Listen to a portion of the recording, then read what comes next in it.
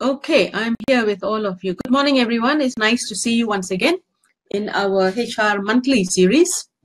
So today we're going to talk about toxic employees. Now, this is a very strong word, but that's the reality. In every organization, you will have such employees. You can't escape.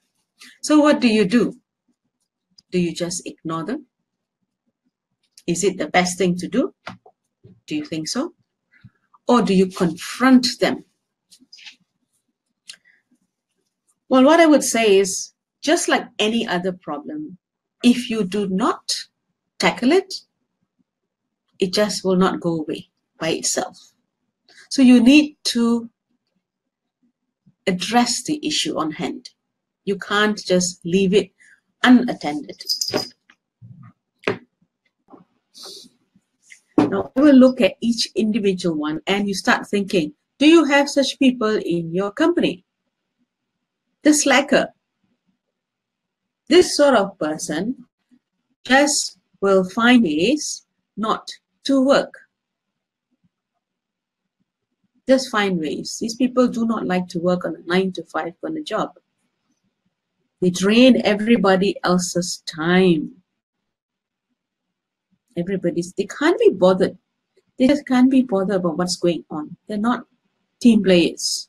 If you have such people in your organization who are with you, I would say good luck in handling them. It is a challenge to handle such people. Nobody wants to be with this person. Very, very unreliable.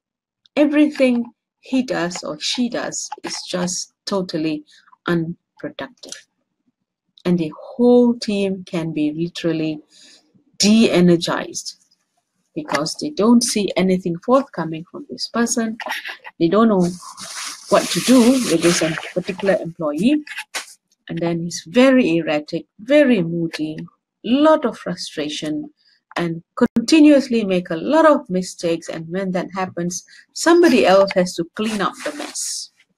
Always asking everyone for help. Please help me to do this. Please help me to do that. They never want to take any initiative to learn. Most of these people, when they start getting into the toxic behavior, they just don't know what to do. They're actually very lost. They do not know what to do. They're very lost. They do not know up to which point I can behave in this manner. That's when they get out of control. They just are like loose bullets, and they can just fire anytime. So watch them. And when you see this kind of behavior, just keep note of it so that you know what is going on. Mm-hmm. Somebody was asking, what if the person is the HR head? Interesting question, Julie.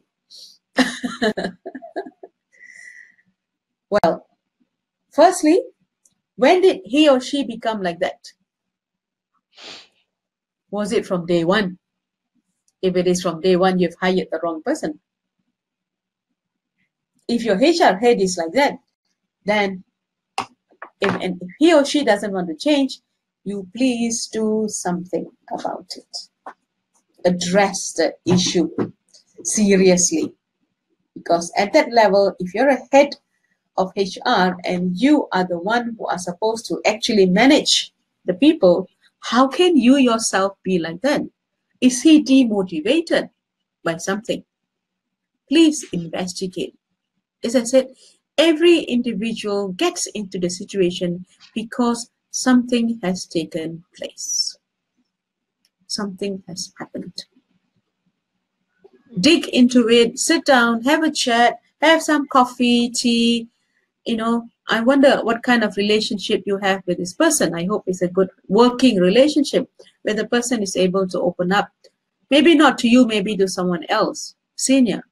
So see what can be done and what can be found out from this person. That's all from us today. Thank you, everyone. Thank you. Thank you, Sajni. Thank you. Okay, Thank you, everyone, too. Okay, have a nice day. And see you guys once again. Yeah. Okay, bye, everyone. Yeah, bye-bye. Bye.